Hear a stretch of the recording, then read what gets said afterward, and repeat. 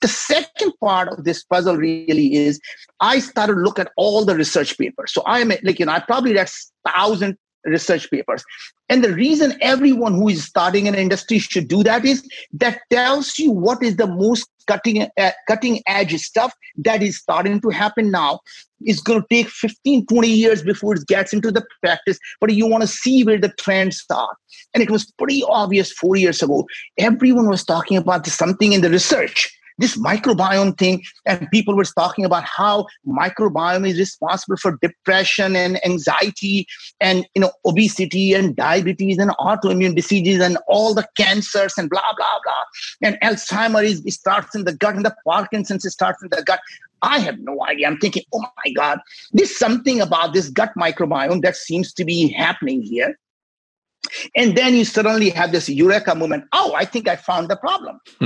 Guess what? That's where you have the oh shit moment. I think oh, this can't be the problem. That, as you mentioned, the 10 companies were doing the microbiome analysis and the problem doesn't seem to be solved. That means either you are a moron or there is a problem lies somewhere else. And this is now, so coming back to my third thing, why me? Yeah. It is, as an entrepreneur, it is not your job to have all the right answers. Your job is to ask the right questions. And this is the trick. What questions are you asking that is different from what everyone else is asking? And because the question you ask is the problem you solve, right? So in this case, I realized that every single microbiome company was doing exactly the same thing. They were asking the question about what organisms exist in people's gut. And they thought if they knew what organisms exist in people's gut, they'll be able to say what causes diabetes, what causes obesity. And in my mind, I don't know what these microorganisms are, but I thought, what if these microorganisms are like human beings?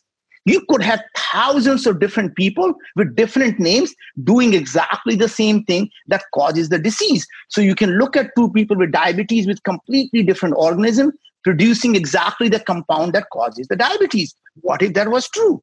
And I thought, what if the same organism produces completely different in your gut that is actually helpful, and in my ecosystem, being in this a chaotic ecosystem, it produces something that is actually harmful? What if it's again like human beings? I am at work, I am an entrepreneur, I go home, I'm a dishwasher. What changed? Not me. The environment changed, right? And what if that's exactly what happens? So look at the things like Akkermansia or C. diff. C. diff can actually produce butyrate in some people, or it could be actually infectious and become pathological and become virulent and actually cause you to die, right? So point is, here you have a same organisms doing completely different things. So I say, what if the problem doesn't lie in who is there? The problem really needs to be, what are they doing? And what if we can understand what is going on and what they're producing, what is being expressed is the only thing that matters. And by the way, the same thing I thought has to happen in the human side as well. So not just the gut microbiome, on the host side, the human genes don't change. So you and I both know that if we do a DNA test today and then we gain 200 pounds, has our DNA changed? The answer is no. You become diabetic, has your DNA changed? No. And you can literally go through every disease. You become depressed, your DNA doesn't change. So if your DNA is not changing, how can you identify the problem by looking at the DNA? Because it doesn't change when you get the disease. Or worse yet, when you have a disease that goes into remission or relapse, like autoimmune diseases like IBD, your DNA is not like one day when you're in remission, your DNA changes, and one day when you have relapse, your DNA changes. It doesn't, right? What's changing is the expression of the genes are constantly changing. And I thought, what if the gene expression is really the way to solve this problem, not the looking at the gene themselves? That simple thing is that it's the expression that matters, not the genes themselves. And believe it or not, it came from a really weird way of looking at this world, because when you are naive and you don't have the idea of how to look at what these genes are, I thought the genes are like thoughts in your mind. They can be good thoughts and they can be bad thoughts, right? But You can have all the bad thoughts in the world, just don't express them, and there's no crime. Right? You can think about every bad thing, just don't do it, and you're totally fine. Right? My point was, what if the genes are like that? You can have good genes and the bad genes. As long as you can make sure the bad ones are not expressed, you're in good shape, right? And so I thought, what if the expression is really the key?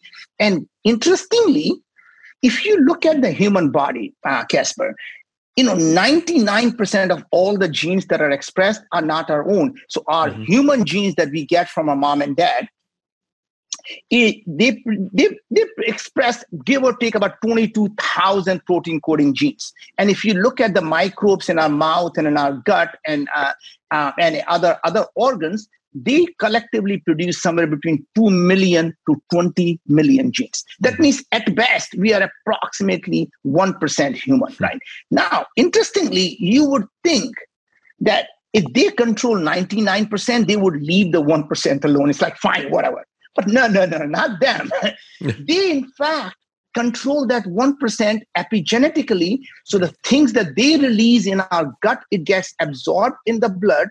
Either it methylates our genes or it acetylates our gene and increases the gene expression or suppresses the gene expression. So even there, they control everything that's expressed in our body. So one could argue that 99.9% is actually modifiable. And that's the point. Forget about how. That means 0.1% is determined by how we are born. 99.9% is something you and I can control. So when someone tells you your genes are your destiny and you have no control over your disease, you and I both know, unless people take responsibility for their own health, for their own action, it cannot ever happen that you cannot be sick. So sickness, that's why when we started the company, Casper, we said what? Viome. Imagine living in a world where illness is optional. We didn't say imagine a world where there is no illness. Because if we said that, what that tells you is that we have a power to eliminate the illness. We didn't say that. We said you have the power to make sure you don't get sick. That means our job is to educate you and tell you, what do you need to do? And you can say, you know what? Tough luck. I'm going to smoke. My answer is great. Enjoy your life. Right? My point is, so what I'm trying to say is, whether it is, now people talk about like aging, right? And we'll get to it in a second here. Aging is a chronic disease. By definition, you chronologically age, right? What if, just like any other disease, what if we understood what causes us to age? And if 99.9% of our things are modifiable, why can't we prevent aging? I mean, I'm not suggesting that you live forever, but you can increase your health span, not necessarily your lifespan. And to me, until you die, there is no reason for you to have to suffer from a chronic disease. You may not be able to increase your lifespan, but health span is something you can absolutely do. And we know, you and I both know people or hear about people who can be 100 years old and healthy as a horse. I don't know why they say that, because a lot of horses are sick too, but